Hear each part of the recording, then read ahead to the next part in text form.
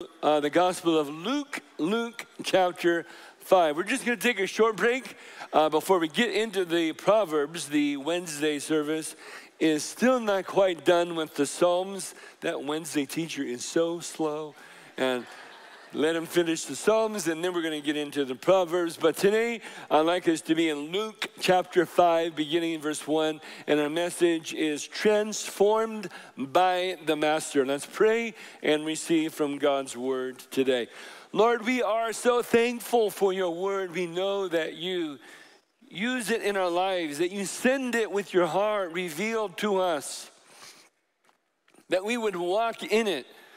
So God, we open our heart and say, God, meet us in this place by your Holy Spirit. Show us your glory. Show us the way to live. We open our heart to receive from your word today in Jesus' name. And everyone said, amen. All right, in Luke 5, Jesus is just beginning his public ministry. He's up in the north, in the Sea of Galilee area, the far northern tip around Capernaum. And it tells us that Jesus one day is standing by the shoreline, and a multitude is pressing around him. He sees two boats lying on the edge of the lake, and fishermen are washing their nets, which is to say they're done fishing for the day. So he gets into one of the boats, which is Simon's, and he asks him to put out a little way from the land. And he sat down and began to teach the multitudes. Now this would create a couple of things. One, some distance, so he could speak to everyone. But then also the water, interestingly, becomes like a natural amplifier. I don't know if you've ever been on the water and noticed that, but it's true. And I remember when the kids and I would go fishing, many years ago. We'd get out there, and you can hear conversations in boats like way over there. Like, do you realize I can hear you? The water does this effect. But more than that, the real point of the story is what happens after Jesus finished teaching the multitude. He turned to Simon and he said, put out the boat into the deep water and let down your nets for a catch. And this was an amazing scene that unfolds. This is not to teach Simon some new idea of fishing. Simon fished for a living. This is about making Simon a disciple of Jesus Christ. And that's where we become part of the story, because God is doing that very thing today. God is still on the move, making disciples. Before we read the story, it's, I think, good to step back and say, well, what is a disciple? What exactly does it mean to be a disciple of Jesus Christ? Well, the word originally means one who is learning. But in that context, and in the heart of God, it has a much deeper meaning. It means one who is a disciple is one who is like the master in character, thought, in words, decisions, manner of living. To be transformed by the master, to learn from the master. To find a teacher meant that you would learn to live your life, that his wisdom would become your wisdom, that his character would become your character, his manner of life would be your manner of life. It's more than just learning in a class. I mean, you could take a class and learn how to have a career, but how do you have a life? How do you learn to live your life? That is what Jesus is still doing today. That God's wisdom would become your wisdom. His manner of life would be yours. But another, I think, lesson that comes out of the story is that God loves to use unlikely people. That it gives him tremendous glory to use those that are very unlikely. For example, Jesus there on the northern end of Sea of Galilee is going to invite 4 people to become disciples, and they're all fishermen. I mean, how unlikely is this? That Jesus is going to turn the world upside down and use simple fishermen? Yes, and then later he's going to invite a tax gatherer, hated, despised sinner like a tax gatherer. How unlikely is that? God's going to use a sinner, a tax gatherer, despised by the people, to turn the world upside down? How unlikely is that? But see, that's where we are part of the story. I mean, who are you? Are you simple and unsophisticated? Good, you're just who God's looking for. Notice 1 Corinthians chapter 1, verses 27 and 29. God has chosen the foolish things of the world to shame the wise. God has chosen the weak things of the world to shame the things which are strong. The base things of the world, the despised God has chosen. The things that are not, that he may nullify the things that are, so that no man may boast before God. All of us are then qualified if God's looking for people like that. Amen. Let's read the story. Luke chapter 5, beginning in verse 1. It came about that while the multitude were pressing around him and listening to the word of God, he was standing by the lake of Gennesaret, which is another name for the Sea of Galilee. And he saw two boats lying at the edge of the lake, but the fishermen had gotten out of them and were washing their nets, which is to say they're done fishing for the day. And he had gotten into one of the boats, which was Simon's, and asked him to put out a little way from the land. And he sat down and began teaching the multitudes from the boat. When he had finished speaking, he then said to Simon, "Put out into the deep water and let down your nets for a catch." Simon answered and said, "Master, we worked all night and caught nothing. But nevertheless, at your bidding, I will let down the nets." And when they had done this, they enclosed a great quantity of fish that their nets began to break. And they signaled to their partners in the other boat for them to come and help them. And they came and filled both of the boats so that they began to sink. Now when Simon Peter saw this, he fell down at Jesus' feet and he said, "Depart from me, I am a sinner. I am a sinful man, Lord." For amazement had seized him and his companions because of the catch of fish which they had taken. And so also James and John, sons of Zebedee, who were partners with Simon. And Jesus said to Simon, "Do not fear. From now on, you will be catching men. You are a fisher of fish. Now you will be a fisher of men." And when they then brought their boats to land, they left everything behind and followed him. They will become disciples of Jesus Christ. Great story filled with a lot of insight for us to take hold of and apply. Notice, starting with this, that disciples respond to God's word. When Jesus told Simon to let down the nets for a catch, at first Simon argued with him, like trying to convince him this is a waste of time. We've been doing this all night. We caught nothing. There are no fish there. Not in this area. There are no fish. And it's the wrong time of day, especially if you're going to use a net. That's why you fish at night. By the way, whenever we go to Israel, one of the most meaningful experiences, I hope you get to do this with us sometime, we always go to the Sea of Galilee and we take a ride on the Sea of Galilee in a wooden boat. And we turn the worship music on and it's just one of those beautiful moments, where you're on the Sea of Galilee. And then at some point, they always stop the boat and one of the crew comes out and he says, "All right, now we're going to catch fish for our dinner." Because we always have, we call it St. Peter's fish lunch. It's always a thing. We always have fish lunch when we're in the Sea of Galilee area. So he says, "All right, now we're going to catch our fish." And he, demonstrates how he does it, and he takes a net and it's got lead weights around the perimeter and he throws it. It's a big circle, and it falls and then it sinks and then he pulls the rope, And we've been doing this for years and we've never caught any fish. You know why? Because it's in the middle of the day. That's not when you catch fish. I know this personally. Many years ago when our kids were young, we would go fishing at Lake Odell. I used to research where you can actually catch fish in Oregon, and I know they have fish in Odell Lake.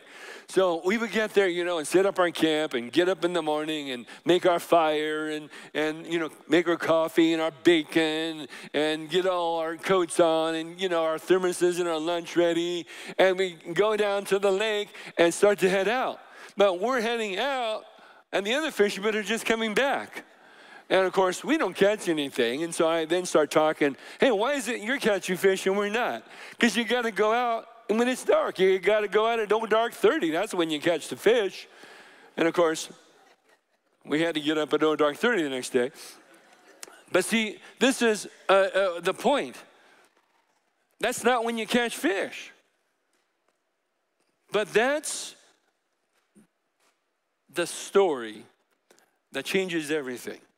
Because then Simon says, nevertheless, we've been fishing all night, we caught nothing.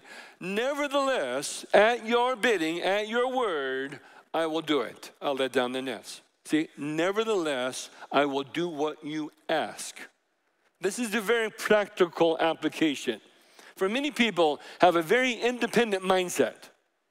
They hold on strongly to the idea, you know, that they are like masters of their own destiny. That they are the ones, you know, that do what they want to do. Many people, when they hear God giving them a direction, they will argue with God, dismiss it out of hand. Look, I worked all night, all right, and I caught nothing. There are no fish, period, end of discussion, issue closed. But when Jesus asked Simon to do that which did not make good fishing sense, he was asking Simon to trust the master. It's the point of a disciple, to understand, to be willing to attempt the impossible. For if God is in it, then anything is possible. Many people quit way too early. Many people quit at the first sign of an obstacle or the first sign of why they don't want to do it. And many people quit far too early. You can do far more than you can imagine if God is in it. If God is in it, you can do far more than you can possibly imagine. People quit way too early. Amen? Ephesians 3:20. Now unto him who is able to do far more abundantly beyond. I love that phrase. Far more abundantly beyond all that we ask or even think, according to the power that works within us. You can do far more than you can even think if God is in it. Now, Simon did counter Jesus, but then he did what Jesus asked. Nevertheless, at your word, I will let down the nets. And that's when they then were able to catch such a huge quantity of fish. And of course, the life lesson is that's when life is effective. When you say, nevertheless, I will do at your word what you ask me to do. That's when your life is effective. Because here's the principle. God blesses faithfulness. This is the principle. It's a theme that we see throughout the Word of God. A true disciple of Jesus Christ must write that principle down on his heart, on your heart. Write it forwards and backwards. Be faithful. It's easy to argue with God, but when you add that one phrase, nevertheless, at your word, I will do what you ask. That changes everything. It takes trust to believe that God will truly do that which he says. Truly, he is not only the Lord, he is your Lord. When you have that attitude of faith, he becomes your Lord. See, this is what Jesus said in Luke chapter 6, verse 46. Why do you call me Lord, Lord, and do not do what I say? That is the point of calling him Lord. Why do you call me Lord, Lord, and yet do not do what I say? To call him Lord, Lord requires, first of all, humility, because we are so independent-minded. But secondly, it takes faith to believe that God has purpose in what he asks. Logic did not help Simon understand why the Lord wanted the nets cast then. From our perspective, we can step back and see that Jesus was not trying to teach Simon some new fishing technique. He was teaching Simon about faith. He was teaching Simon about the power of God's presence. God's presence changes everything. And that obedience of faith is what makes life effective. That he is the Lord. When you say, Lord, Lord, and then do what he says, that's when the life is effective. I was thinking of an illustration. Some of you are perhaps old enough to remember when the Dallas Cowboys were a good football team. Many years ago, they drafted a quarterback by the name of Roger Staubach. Some of you might remember this. Roger Staubach was a very accomplished quarterback, Heisman Trophy winner, and was renowned for his ability to call his own plays. And then he was drafted. The problem is he was drafted by a team that's coached by Tom Landry. Now, some of you might remember that Tom Landry was considered by many to be a genius of football strategy. And Tom Landry personally called every play. Now you can see where the conflict arises. The result was nothing short of disaster. Roger Staubach said later that he resisted. Like every time a call would be sent in, he had a better idea. He wanted to do something else. He didn't like the fact that these calls were coming into him. He had his own ideas. He has his own plays that he wanted to run, and he didn't like the fact that these plays were coming into him. And he resisted, and he wouldn't do it. You know, he wouldn't put his heart into doing what he was asked to do because he had his own ideas. But gradually, he began to see, you know, these are pretty good plays that he's sending in. And then he, decided that he's going to try them. And then he decided to put his heart into them. And then next thing you know, winning then came forth out of that relationship where then he trusted that these calls were actually pretty good calls. And then he put in his heart, and the result was, of course, 4 Super Bowl appearances, 2 Super Bowl rings. I mean, the result now is famous. It's a great illustration because so many people are used to calling their own plays. I call my own plays. I'm the one who calls the plays in my life. But the person who has that attitude will be very limited in life, because I'm here to tell you that God's got way better plays than what we can come up with in our mind. God has better than what we can come with on our own. Anybody believe me? Amen. Sure, let's give the Lord praise. Right, when Simon did as Jesus directed, that's when they enclosed a great quantity of fish, and the nets began to break. Jesus was giving Simon a prophetic insight into the effectiveness of obedience. He's going to make him a fisher of men. You are a fisher of fish, I'm going to make you a fisher of men. It's interesting how God takes the background, the past, and uses it for his glory. You are a fisher of fish. I'm going to use that aspect and make you a fisher of men. It reminds me of like David. David was a shepherd of sheep. I'm going to take you from shepherding the sheep and I'm going to make you a shepherd of my people. God uses that background into his glorious purpose in the kingdom.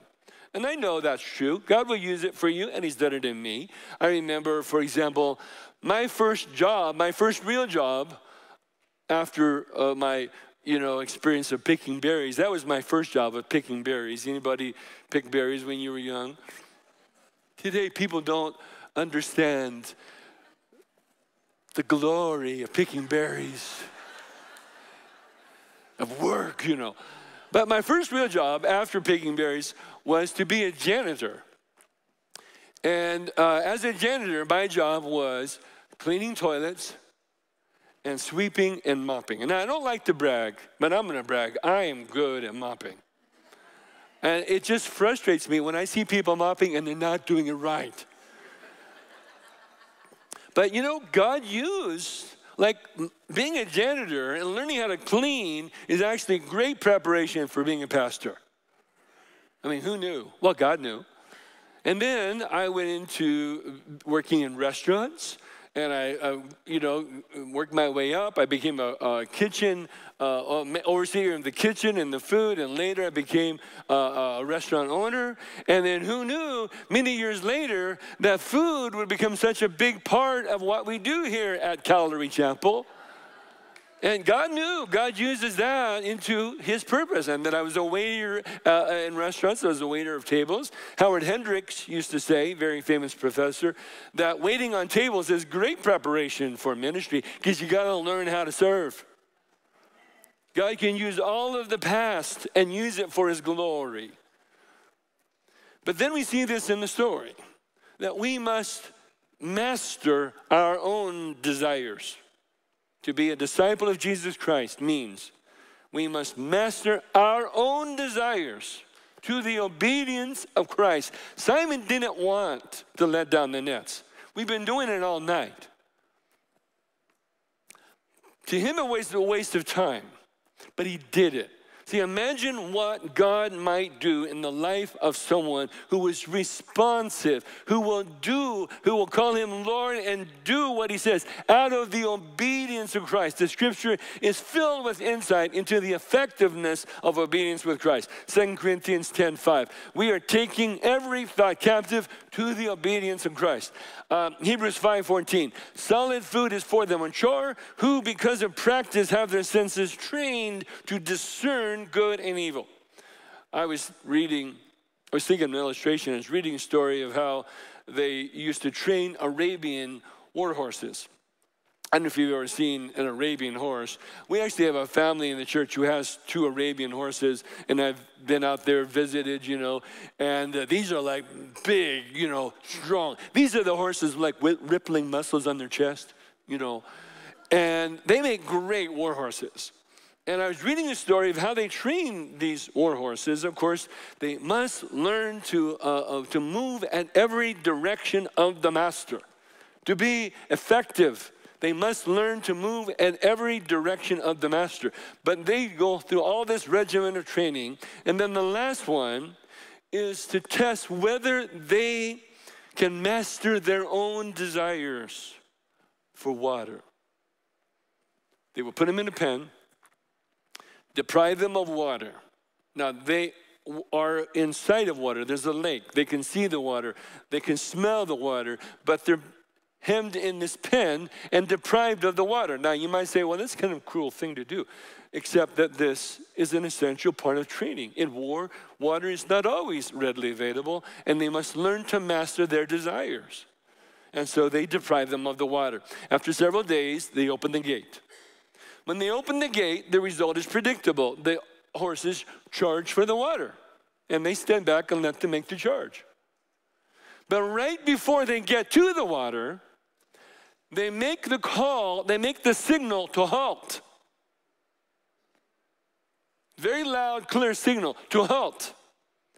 And some of the horses will come to a screeching halt because they've learned to obey the voice of the master. And they will come to a screeching halt. Others will ignore and rush into the water to drink their fill. But those who came to a screeching halt, they are the war horses. The rest of them are dismissed. They halt, quivering, longing for that water. But they came to a halt when the master says halt. And then the master says, come. They must turn away from the water and walk to the master, who then leads them to a place where they can drink their fill.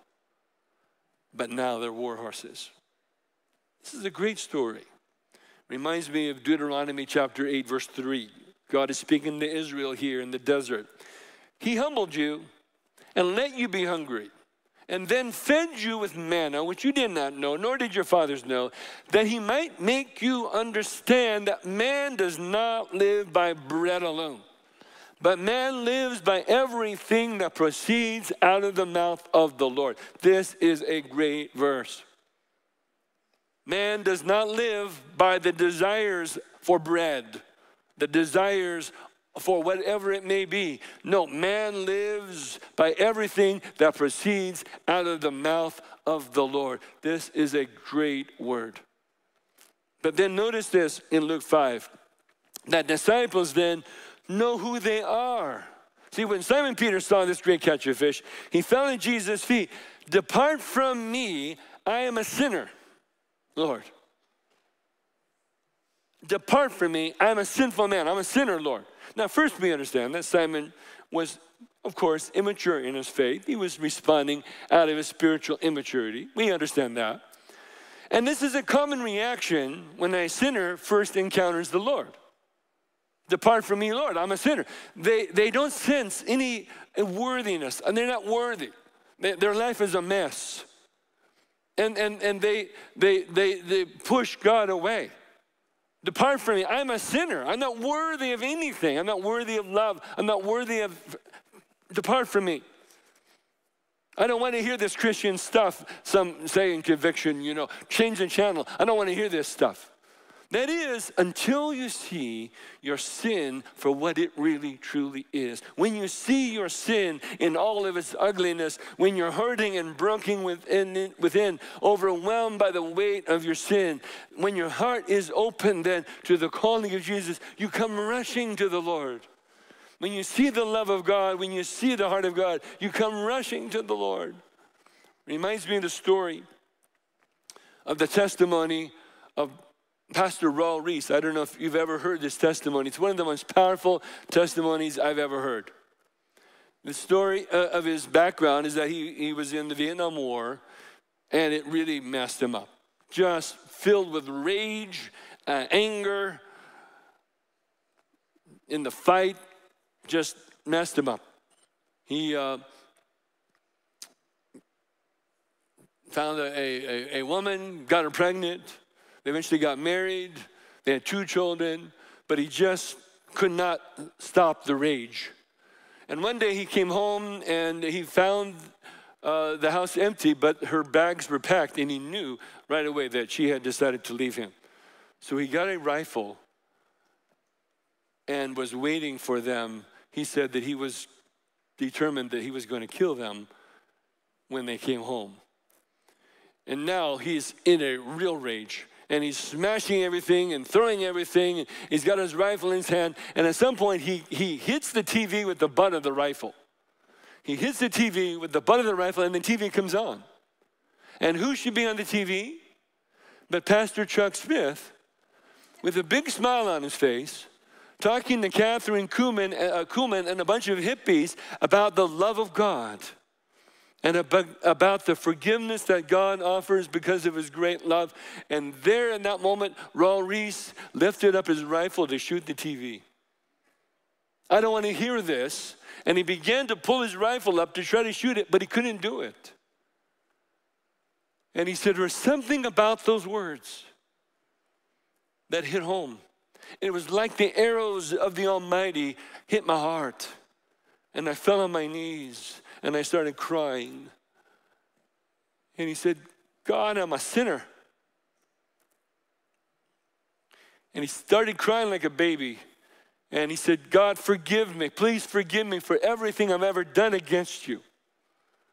And he got in his car and went down to the church. He's just praying, you know, and now he knows that God has forgiven him. He goes down to the church. He's trying to find his wife. He's got to tell his wife, you know, what has happened. He can't find her. He comes back home. Now she is home. She's locked the door, so he pounds on the door, and she opens the door, you know, with that chain thing just about that far. She opens the door, and he says, I'm changed. I've been forgiven. I've asked Jesus into my life. She slams the door. She says, I was afraid.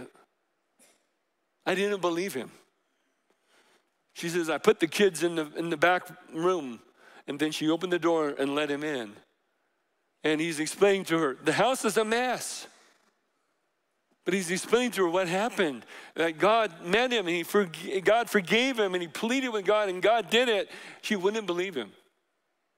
She says it took a year before she believed. I would see him reading his Bible. He was reading his Bible.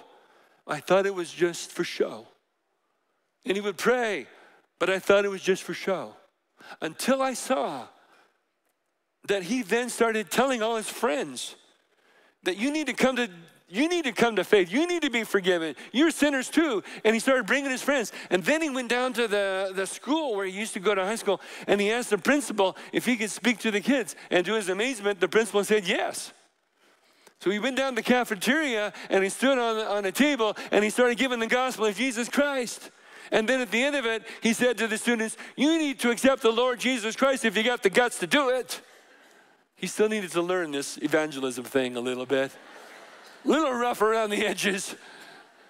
But then she says, but then I believed. Then I believed.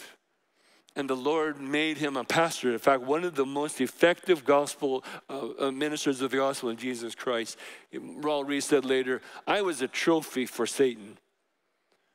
until God got a hold of me and I became a trophy for the kingdom of God. God can change my life. Amen. Let's give him praise. Amen. Come running. When you see your sin for what it is, you come running. But then there's a transformation. It's this. Know who you are now in Christ. Know who you are. See, if you can only know who you are in Christ, instead of saying, depart from me, Lord, I'm a sinner, you would say, depart from me, sin, for I am now a disciple of Jesus Christ. Depart from me, sin, because I am now a son or a daughter of the Lord. Simon says, I'm a sinful man. Do we sin? Yes. There's no one without sin. That's true. But how do you now identify yourself? How do you now identify? Who are you now? You were once a liar or a thief or an adulterer or whatever it was. But who are you now?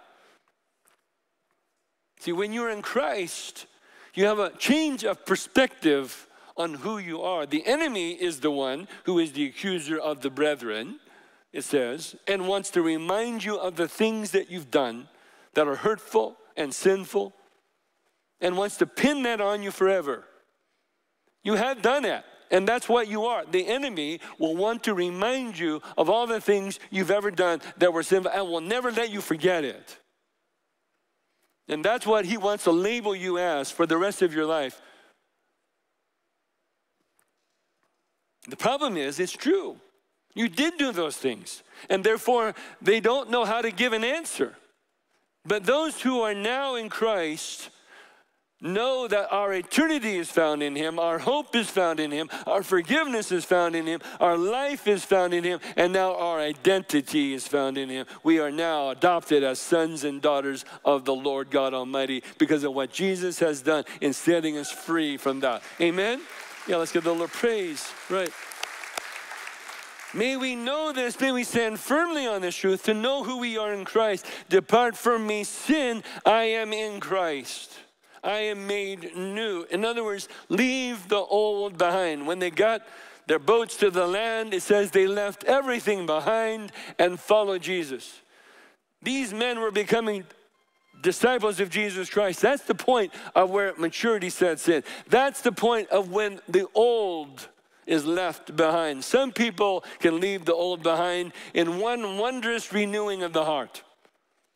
Other people can leave the old behind in gradual steps.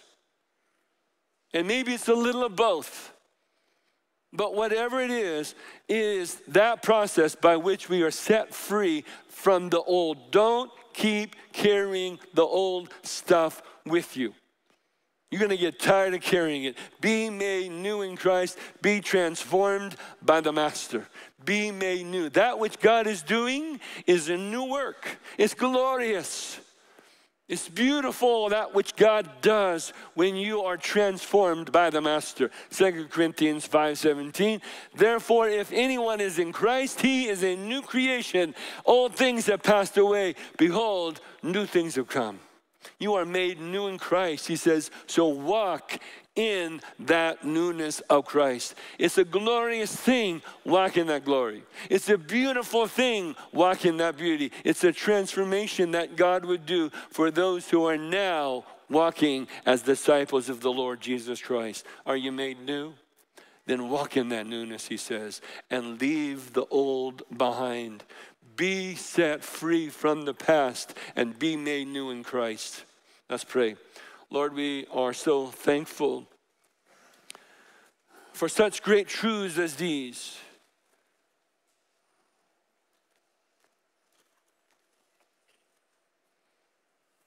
That we're no longer who we once were. That we can be set free from the past. Become disciples of Jesus Christ because of who we are now in Christ. God, help us to walk in that glorious new work.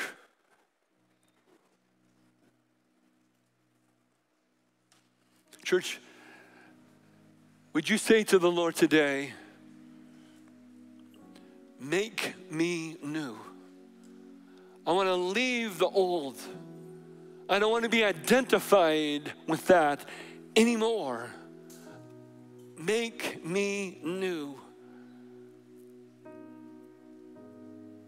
God, that which is glorious is beautiful to me. That is who I am. I want to walk in that newness of life that you've given to me as a gift. Make me new. It's the cry of my heart. Leave the past, leave the old, and make me new. Is that your heart, your prayer? Would you just raise your hand as a way of saying to the Lord, that's my prayer, that's my heart, make me new. Leave the old. Just raise your hand to the Lord if that is your prayer today. God, I want to leave the old behind. I want to be made new in Christ. God, we honor you and thank you for the glory that you pour out to us through your Son. In Jesus' name. And everyone said, amen. Can we give the Lord praise, glory?